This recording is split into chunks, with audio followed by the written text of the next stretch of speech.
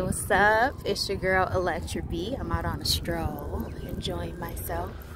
And I wanted to quickly share some thoughts on this concept that nothing can by any means hurt or harm you. And the duality in that, where we have all experienced, and you may be experiencing now, something that is harmful to you. You may have seen something harmful done to another person. And so I want to share some thoughts on this, and I would love you to share any gems in the comments for me. And just for just the rest of us who are on our incredible journey, pursuing a life that is more abundant, where we feel more abundant on the inside. We feel more abundant when we're at our jobs. We feel more abundant when we're in our careers. We feel more abundant in relationships. We feel more abundant when we're in nature. I feel so abundant when I'm in nature. Yeah, and so the way it works with creation, and I want to point out this specific way things work with creation as it pertains to the content and context of what I'm sharing, because there are lots of different ways that things work with creation, with all of creation that is constantly in this place of anticipating an opportunity to birth something into the natural experience for you. It's a beautiful universe. It's a song, it's a harmony. And it's meant to be sang beautifully. And you know, in songs, when you have those notes where it seems like an off note, but something about it and its offness was right to you. In some ways, I imagine this is what maybe an Alicia Keys was experiencing in her beautiful journey that she shared publicly through socials and different things about her life. But when she created her album songs in, I think it was A minor. Man, A minor? But it was something about the minoring, right? It's something about being a jack of all trades. It's something about allowing yourself to continue to pursue the journey of growth in Earth School. And so the way creation is conspiring with you on a regular basis, and I talk a lot about getting into the kingdom on my YouTube reel, House of Electra B. And so you'll kind of understand my lingo a little bit better if you watch some of those videos about the kingdom. But since we're all here for an experience that we can only have in this natural form, because when we unzip this form, right, we're just like anything else without its form. Have you ever thought about what the tree is like on the inside? What it's been like to likewise have experience after experience after experience, what we could call a lifetime. It's like the expression when someone says, man, that seems like a lifetime ago. It's kind of like that. What it's like for the tree to give off that photosynthesis, to experience the different things that have happened with the tree, right? We do so much amazing things with the tree, but it was never about cutting the tree down or not cutting it down. We understand that, you know, sometimes you lose some. That's just part of the cycle of life. You have to release, and some stuff you have to let go, right? There's always this pruning that's happening in our mind, will, and emotions, where we're saying, you know what, thinking like that has not been helpful for the last few years. You know what, being at that place has not been helpful for the last few years in this area. You know what? Being connected with that person hasn't been beneficial. And you know, if it's not an asset, then it becomes something that is draining you. And if you have a lot to give, that can feel okay for a certain amount of time. But then it's like at some point you have to stop and allow that horse to drink from that water. And so it's so amazing to think of the concept that it was never about us making paper or making pencils. I mean, after all, Jesus Christ was a carpenter. During a time where they understood trees and the earth and the land in a way that we don't collectively, but it's so beautiful. We have so many leaders that we have access to now, where we can now understand more about the land, understand more about these certain things, because that's their functionality in our body of humanity. And so it was never about, and I gotta give you guys this view, but yeah, it was never about cutting down the tree. We need the wood to burn for the fire, right? That was always the way, but it was about the intention on the inside. It was about the feeling we had when we worked. Because we had so much to love in life, when we would go to work, it didn't feel like, oh, I gotta go to work. Oh, I'm off of work. It felt like life. It felt like this is what I'm choosing to do with the 24 hours that I have, because there's a time that comes when I won't be able to work at something, to give something, to practice something, to teach something. And every feminine part in every body form desires to teach the proverb that it came here to share. And so, yeah, the tree's like, hey, it's an honor for me to be used in the same way, me as a tree, I say the same thing. It's an honor for me to be used, right? But for the right reasons on the inside. Meaning, I know I got to be used, but man, don't hit me hard like that, where you're taking out your anger on me, unless you want to tell me that, hey, I need someone to help me process my anger. Then I can be ready to know, okay, when you hit me and you cut me down, it might hurt a little bit, but faithful are the wounds of a friend. And so, just back to what I was saying about the excitement of being in the kingdom. So I'm going to give you an example. I don't know if you can hear, I'm in Los Angeles and the alarm is going off.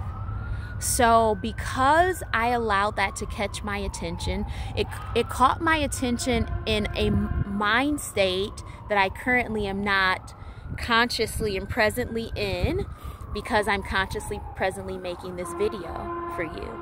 But it's the same idea we have when all of us have gotten home and we have no idea how we got there.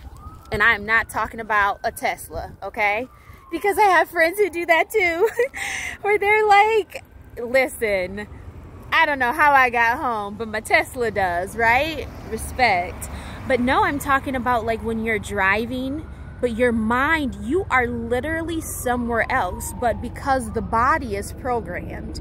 This is why in scripture, when it talks about the lamb was slain before the foundations of the world. So everything in our book is to give us clues and hints to remind us of why we're here, why we chose to be here, and why we're here for a good time, not a long time, because we're transitioning into something different. And that's what we've always done. But in the same way, again, like how the tree, all of these lifetimes, So as long as I've been on the earth, I've seen trees. As long as I've been coming to this place, and it's been many years, because I love this place, I have seen this tree. And so it has maintained its form as a tree, or maybe I should say it's maintained its likeness, but it's changed in its form, in the way it's fashioned itself. Like me, I do different fashion. Maybe you know, maybe you used to be skinny and now you're bigger and you like it. Maybe, you know, you used to be bigger and you're skinny and you like it. And so it's just changing, like, the form and the fashion. It's changing the religiousness about you, because you are true religion at its finest. And so nothing can by any means hurt or harm you, because there is nothing on this planet in your experience designed to do that. It just isn't possible, because the root of the one energy source is just one spirit. And I know that spirit well enough on many different rooms in the mansion of the mind of God that I have found safety in through the blood of Jesus Christ. So understanding that I have a new bloodline, that even if the bloodline I came in with doesn't accept me, or maybe I don't feel accepted, so if the energy of that is there in that bloodline, then there's an experience similar to how we see in the natural, where people who, whatever happens in their bloodline, maybe it wasn't accepted to have a kid by that race. Maybe it wasn't accepted to have a kid at that age. Maybe it wasn't accepted to have a kid in that way. And so whatever reason the energy of not being accepted was there, that kid became an orphan. But then there was somebody that wanted to accept who that kid was. And so when we talk about being brought into the bloodline of Jesus Christ, this is a bloodline that he cultivated. It's a soul tribe. And it was a lot of people who had been rejected by their original bloodline for a lot of different reasons, but mostly because of, like, man, it's a lot to be said about that, but competition, if you can process what we see in the beginning of our book with Cain and Abel. So these are characters. They're acting out what we would consider like a movie. So you know how people do, like the Rotten Tomatoes, how they do analysis on the movies? Or a person on socials will do an analysis on a person's singing voice. It's a similar thing. And so this was the way we did it 2022 years ago. And so to communicate what was happening collectively, what we were trying to understand in our mind, because there was a lot of people on the earth besides just, you know, the people in each religious group's book. But each book is trying to communicate spiritually something to the part of you that is mostly your mind, will, and emotions. It's trying to communicate a remembrance of who you are as your God self, who you are as one that is not separated from anything, but most definitely not separated from God, because God is spirit, and the very proof that God is on the inside of you is the fact that you can look in the mirror and see the reflection of you. And likewise understand that you're not even seeing you. That you can look at a picture of you and say, wow, this is what people see when they look at me. But then know that you are so much more. And you find that so much more when you spend time observing your thoughts and observing your feelings and doing it kind of like a bee, where it may be kind of stingy, but it's gonna produce some honey. It may be, you know, a little bitter when it goes down, but man, when it flushes out, like, you ever had a really good bowel movement? Anyway, I digress. And so I was telling you about the blood. So yeah, like, it's a way to in the psyche, in conjunction with the spirituality that you're currently developing. And so it's hitting your mind and your heart. It's a knowing, it's a belief. Because a belief is essentially a thought that you have rehearsed enough times where you believe it without having to really think a whole lot about it. And so it's a belief that, wow, now I have a different blood type.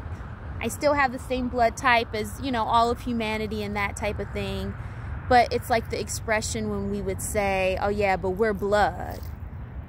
It didn't mean, because everyone has the same blood. We're humanity, right? But it was an expression that we used to say, like, because blood thicker than water, in some of its origins, it came from a place where we were learning that spending time with each other, it was alchemizing, like it was stirring something up on the inside. We were able to be more vulnerable with each other, and we understood chemically what was happening and how to alchemize that between like the masculine and feminine energies and everything, right? I mean, it's so much to be said about that too, that I will maybe share at another time. But yeah, all that to say, it's where you get to know in your mind and imagination that, hey, I do have family out here. I do have like blood relatives. Like, you know, it's that concept. It's like being around people where it's like, man, you feel like family to me, even though by definition of what we have all used to define family as, I can't say you're that, but from the inside of the belief system I'm now forming in my psyche and in my emotional space. And that's where I'm learning what my truest definition of family is, what my truest definition of love is, what my truest definition, and that's mostly what I share with you when I do these videos. But I also like to share just collective views, just being a certified chaplain and having my master's in religious studies and being a certified Christian counselor. I've been privileged to work with so many different types of people, and there's so much love and respect and honor. And so, but as I'm ending, let me quickly finish. Okay, so I'm gonna give you a personal example from my life to try to wrap up the point that I'm making, that there's nothing here that can by any means hurt or harm you, and that you are actually here just to learn in this experience, and not to have to learn in a bad way. But it's similar to, I don't know if you grew up like around some of the older saints that would grab your ear or grab your cheek and, you know, or, you know, just pull on you, and it was love. It wasn't like grabbing it because it's like, oh my good, oh look at the little, you know. And it's like, it doesn't feel good when she squeezes my cheeks, but it's like that kind of thing, right? The painful experiences in life are supposed to mirror that example. So what a little kid could be feeling, because mind you, the little kid is still smiling. And the little kid might be thinking, why is she doing that? But it's not the feeling or the energy that's fueling that spiritual experience of pain, of anger, or rage, right? Because it's not hurt there with that pain. It would be another way to say faithful are the wounds of a friend. And so there's this place that I frequent often, and I grew up in a time where people really stepped out in faith to trust others, you know, and it's always a risk to put yourself out there and be vulnerable in love. But obedience is better than sacrifice. And sacrifice, you know, is a beautiful thing as well, because that's a part of love. But a mature love has like this discipline in it. But it's a discipline, it's cultivated within itself, that then it's able to give to another, because we only meet each other in as much as we've met ourselves. And so there's a place that I frequent, and I grew up in a time where people wouldn't, if they forgot to lock their doors or something, it wasn't a big deal. You know, it was just kind of this trust in the overall process of what was unfolding in the kingdom of their life during that day. So meaning, what's happening on the outside of your life today. So tonight, what I want you to do, after your day is all done, I want you to sit down and I want you to go back in your imagination and play as many pockets of your day as you can and see yourself. Because mind you, a lot of people saw you, but you didn't see you. And meditation is the process of finding you, seeing you, and being with you. And getting more and more comfortable with that. And now, when you do this, first thing I want you to know is everything you did today, when you go back through your day, was what you were already planned to do. So your body and everything physically around you, so the outside part of you, because there's an inside part of you that is one with the Spirit of God, and then there's an outside thing that we're always experiencing, right? Yeah, etc., etc., etc. And so I want you to see how you were a participant in whatever was going to happen. Whatever happens this day, it was planned to happen. But you don't remember the plan because you filled your mind with other things that you're remembering, and then being like, I don't need that memory anymore, right? But the Holy Spirit brings all things to your remembrance regarding your plan and, you know, everything that has been commanded and just branded, you know, over your heart for this experience. And so I just want to take a moment and say aloud on that. That was beautiful. And so when you go back and you look at your day, whatever happened today, it was meant to happen on this day. You could not control that. Now, the part you're playing is what's happening in here when said things are happening and what's happening in here. Okay? This is the duality. But really, it's like I call it like the ecosystem of the kingdom, because there's this spiraling happening, because as a man thinketh in his heart, so is he. But there is both a consciousness in the mind and a consciousness in the heart space. This is why Christ is knocking at both places. We take the, you know, we're imitating God, and we're pursuing the mind of Christ, another fun way to say that is Christ consciousness. And then also we're pursuing the revelation of how to get that same Christ consciousness in the heart space. And it is a beautiful experience that I'm enjoying more and more. And so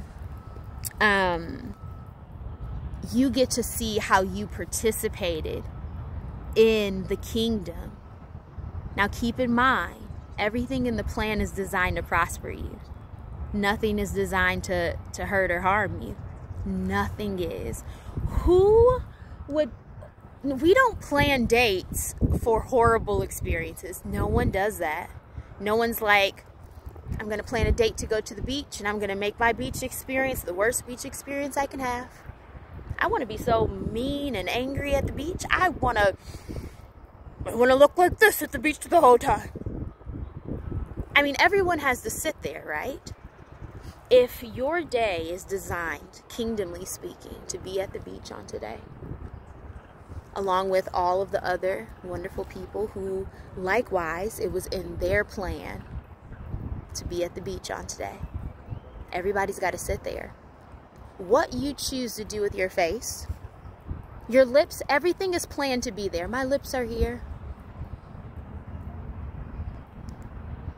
Why not do this with my lips? I like the way it feels when I do this with my lips. I have to do something with my lips while I'm talking to you. And so, again, this is how we are co-laboring with Christ.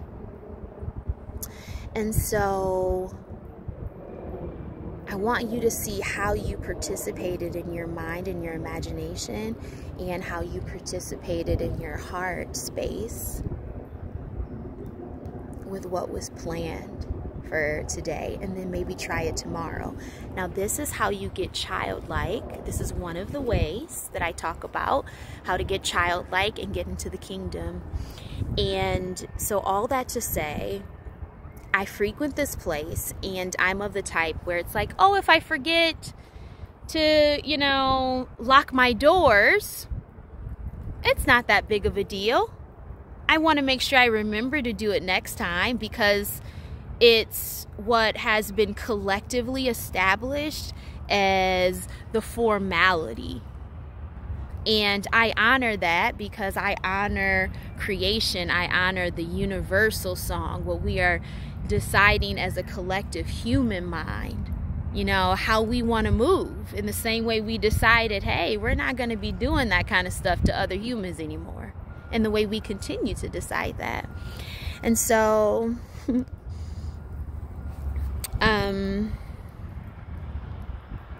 let's Selah there.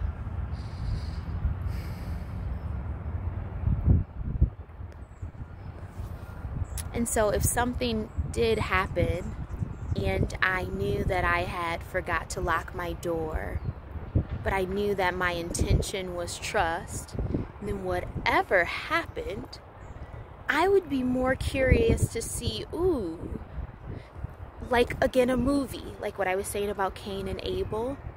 How in each book, so each book has a Cain and Abel. I know those names because that's the book I love.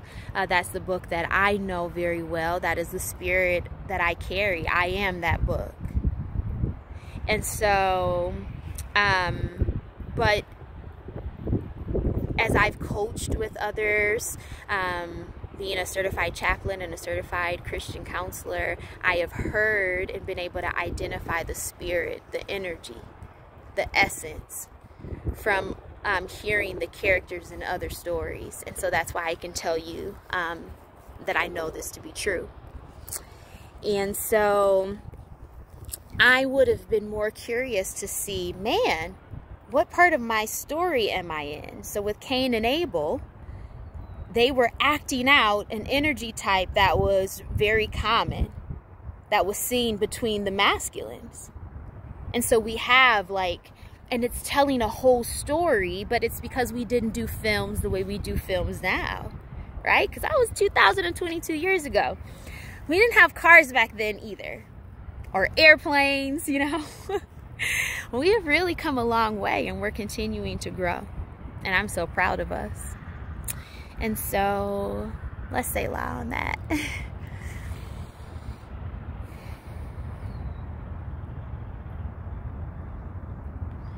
And so it would be similar to how someone is showing you a movie today of like a type of woman, a type of man, and, you know, the type of lifestyle they would have, and then how their love life would be, and how their love life could get better. And then you look at it and you're like, I see myself in that. It's because you're identifying with the spirit. You're seeing yourself. This is actually how you see yourself. So I know I mentioned the mirror, but when you're seeing yourself with your spiritual eyes, it's very popular in culture, the term third eye, and some of the origins of that term third eye came when some of our spiritual scholars and scribes recognized that they were perceiving something with more than their first two eyes. So it's like it's like 1, 2, 3, though, because it came from my imagination. But then the more we learned in our imagination, the way we're perceiving, that's why in Old Testament and then New Testament, you know, you've got Yeshua the Christ repeating it, where the prophet said these people are forever, you know, hearing but never understanding, right? They're forever seeing but never perceiving, because if they did see with their eyes and hear with their ears, you know, they would turn and be healed. Things would be different, right? And so we call it a third eye because now in culture, collectively, there are enough minds that are willing to dive more into the different paradigms of what that could mean. But I wanted you to know in some of the origins, it just came because we were like, oh, 1, 2, 3, but there's actually a 4 one.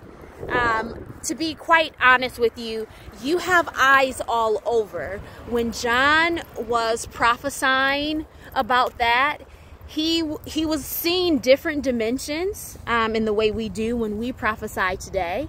But he was tapping into, I mean, he was really seeing far. He was seeing like airplanes, you know how the eyes on a plane, but he was also seeing like, I mean, at a very deep level, or I mean, it's a wide level too. It's just it's a more mastered level. We learn that we actually have eyes all over us, and the eyes are actually reflecting from the inside. And so we're looking at others, but that's how we're playing the game. But in reality, we're here for the duality of it, for both the spiritual aspect and the natural aspect of it. And so in the physical, when you're looking at someone, they're reflecting something back to you, and that's why you think something in your mind and you feel something in your heart. But on a spiritual experience, when you're feeling and thinking in your heart, those are the eyes that are all around you that are looking in for the revelation to try to create a better experience for you here in the kingdom on earth as it is in heaven, the invisible place.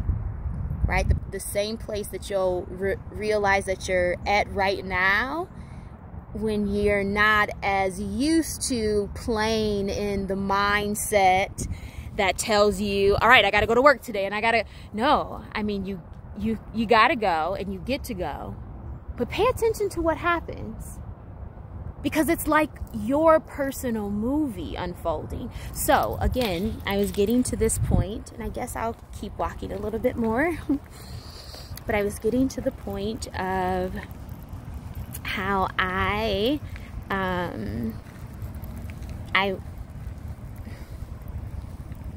grew up around people who, these are people, they didn't lock their doors, okay?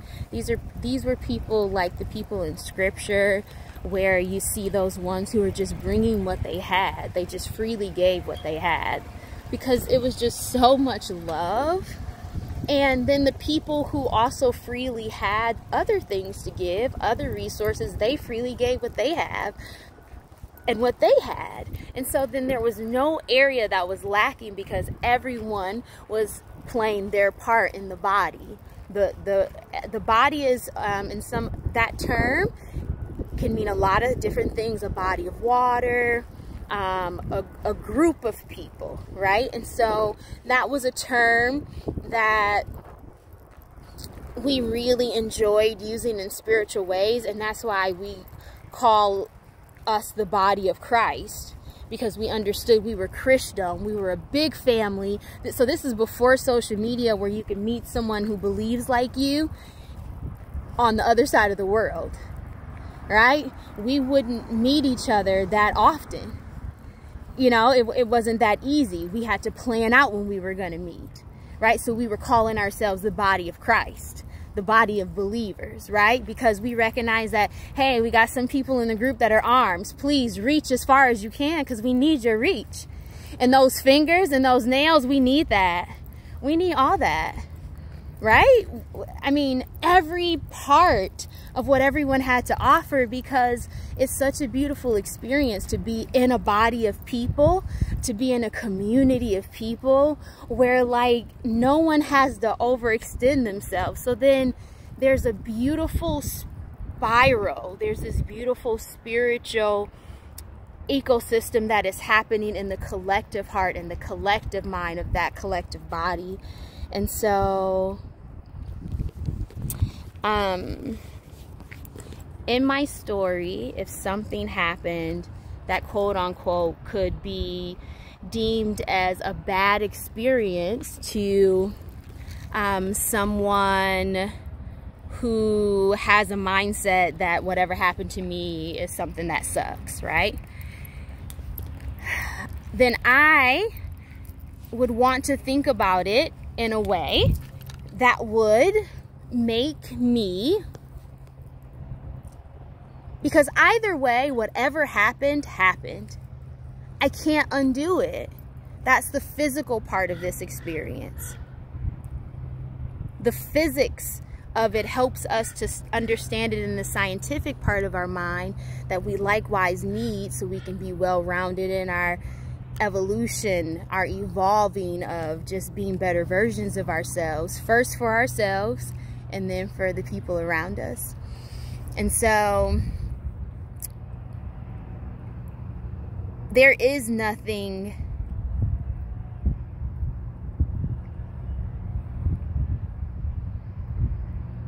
per se bad that can happen, because when it's all said and done, so like when the whole thing has played out, you see that it worked out for the good of not even just you, of everyone. Because the more it plays out in your mind and your heart, the more you allow yourself to have those eyes on the inside to see. And man, when you sit down at the table with Christ, you really get to see in a different way. And this happens when you allow him into your heart space. And it's the revelation of the intimacy with him. And he is a deity. He can be explained in a lot of ways, but I enjoy explaining from different paradigms just to get your wheels turning, because he's a wheel in the middle of a wheel. This expression in some of its original origins was coming from people who were so mastered in their spiritual place, where they understood the dynamics, and it's because they learned from, you know, some of the ancient astrologers. I mean, people are always like, you know, who would you, if you could talk to anyone from the past, anyone that's transitioned, who would it be? I would love to sit down with all three of those astrologers that found the Christ in baby form. I would love to learn what they learned about the land in conjunction with the stars, in conjunction with the animals, the birds up high, you know, the creatures down low. and the way, I mean, it's just so, it's so fascinating. Anyway, that would be an amazing experience. And what's beautiful about that is I could actually create that experience on a lot of levels. I could create it in my imagination, and that's a level that most people feel comfortable indulging in and talking about. I could create it in a daydream form. That's another way. I'm using my mind and my heart, and it's happening on the inside of me. Now, if I started to do that consistently, then I could maybe make a vision board about it. And as long as whatever I did, and as long as I kept my reason on the inside of my heart and my mind pure to the God in me, pure to that voice that is only going to be there with me at the very end of the night, when I think back of who I chose to be on a day that I will never see again,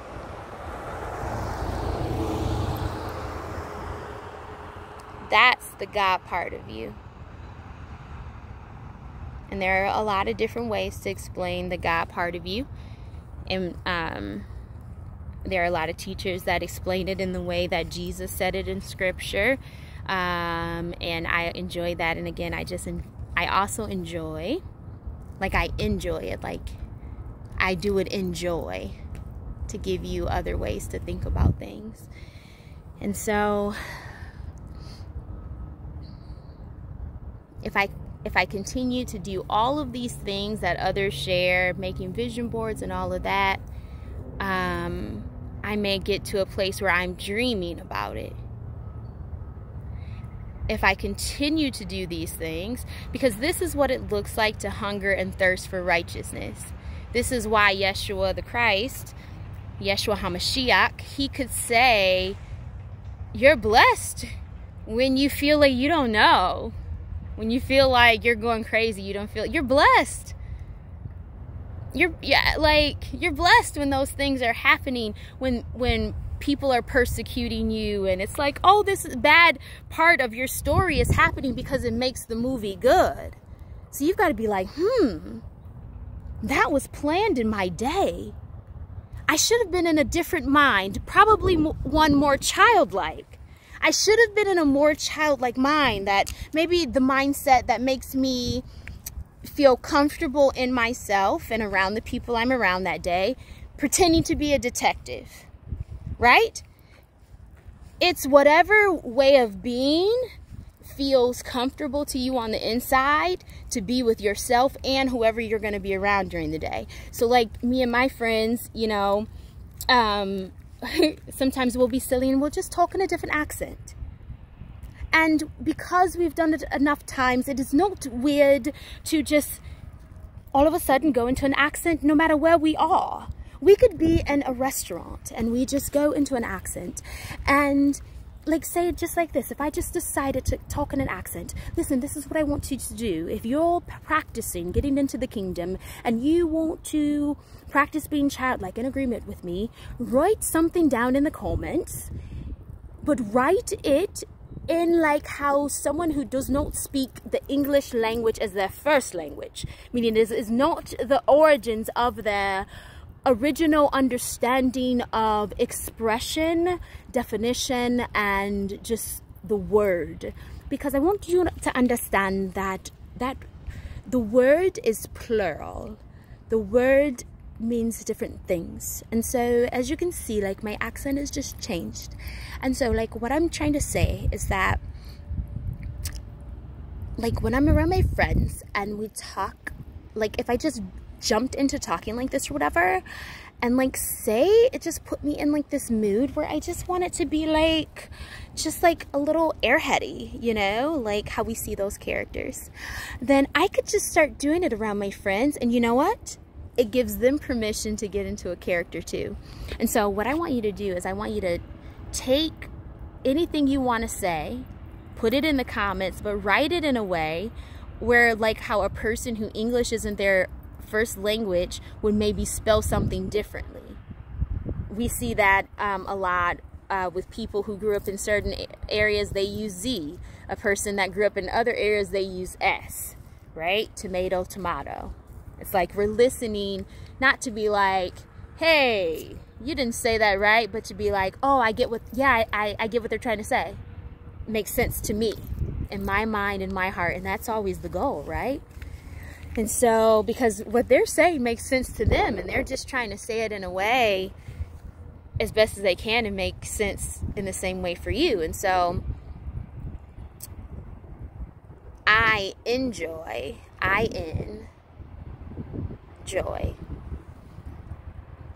thinking about things differently.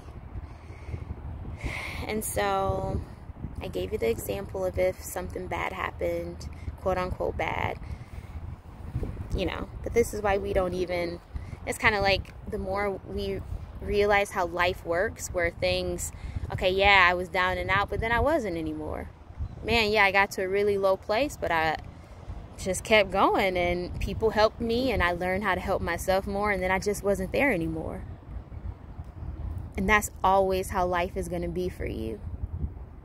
And the more you get childlike in the experiences that are happening, and you allow yourself to laugh at yourself, you allow yourself to be silly and vulnerable again, you begin to see life in the way that you saw life in the beginning. When you came here, when you first came here, in your physical experience, you didn't have a problem touching yourself.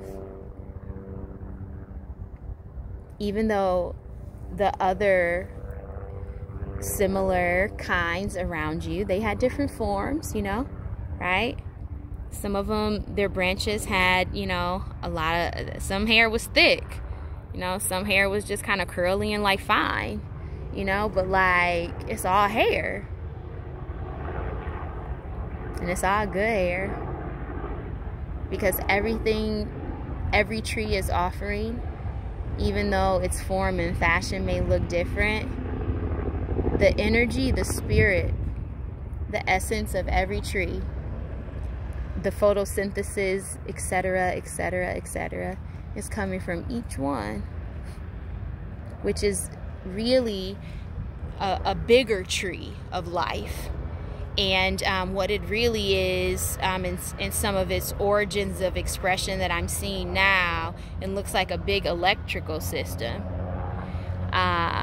So it's like the trees all come together in this wiring where they're able to collectively, in the body of treehood, make sure, hey, you know, everybody doing okay on the inside. Everybody still enjoying giving grace to the humans. You know, thank you for spitting on me. It's coming to the place that's similar in scripture, or, you know, when the dog pees on the tree, you know, the essence of the tree is like, thank you for, you know, peeing on me, because the dog is doing it because of its kind. And there's nothing bad about it. And then the human person that's peeing on the tree, you know, it depends on what's going on the inside of them, and their mind and their heart space. Some people, you know, it's just about the intention. We pee different places for different reasons, right? Some people, you know, are of the body of, you know, my kind, and or my form and fashion, and, you know, you might pee in water. That may be the shower, that may be the ocean, right? And then there's some people who would never think about peeing in the shower. But going back to, you know, being childlike, you ain't had no problem peeing in your mama or daddy face. And it wasn't bad. It was just part of what you were experiencing in your little mind, which was really the mind you have now. But you were in a little body. But it was the same big soul in a little body. So I guess, you know, but it's kind of like how we say, man, you're such an old soul. But then there's the duality of remembering that